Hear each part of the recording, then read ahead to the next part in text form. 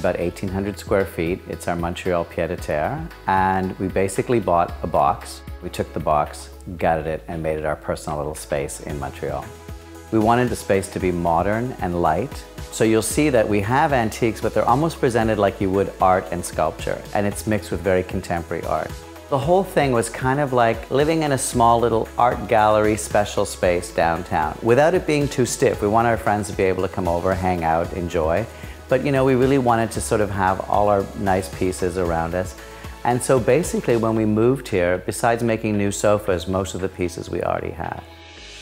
I took down the walls of the kitchen. We wanted an open kitchen in this space. I did not put upper cabinets. I didn't want it to look very kitcheny. So you'll see these tall columns of cabinets. When you open them, they have pullouts. They store lots of things. But the wall behind the stove is really not just practical because it's a piece of marble, but it's like a piece of art in the space. I found this one marble with that beautiful little gold line through it, which then, of course, I had to take that big brass bowl and put on the counter, which kind of pulls it all together harmoniously. And then we created the living room that has windows along one side, along the front, and we created this big L-shaped room. So it actually makes the space feel much larger than it actually is. We chose this light herringbone floor actually after staying at the Baccarat Hotel in New York. Sometimes people are like, well, you know, I love modern spaces, but I find them kind of cold. Well, it's quite easy. When you're doing a modern space, just think about the materials you use, because the warmth of the floor and the kind of old world aspect of the floor creates a little sense of history or a little sense of something a bit more warm and comforting. Our TV lounge creates another little sort of sitting area off the room. The other thing that you'll notice, there's two televisions, and both the televisions are against black. Like in the kitchen, we did that tall black ebonized wood bookcase. So when the TV's off, it's not like you have this big empty black thing sitting on the wall. We have two bathrooms, which is a nice luxury, and it's also great for two busy people. One bathroom is very contemporary, but you'll notice there's a beautiful Biedermeier chest in there.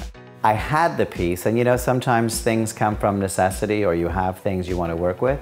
So I decided to make the bathroom completely modern, and why not just put this beautiful Biedermeier secretary in there. The other bathroom and dressing room off the master, there's the double vanity. You'll notice there's Roburn cabinets set into a mirrored wall. Roburn cabinets are great because they have plugins for your toothbrush and all that sort of thing.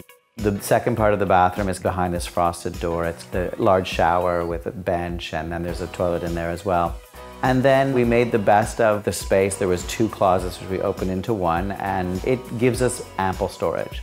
I continued the floor from the bathroom into the dressing room in stone. It makes the closet feel bigger, and it's sort of all one space. Instead of a whole bunch of little spaces, I think it's nice that it just sort of reads as one. The master is really a tranquil room. Because we're on the ground floor, I use the California shutter split with the part at the top so you can keep the light coming in but have privacy below.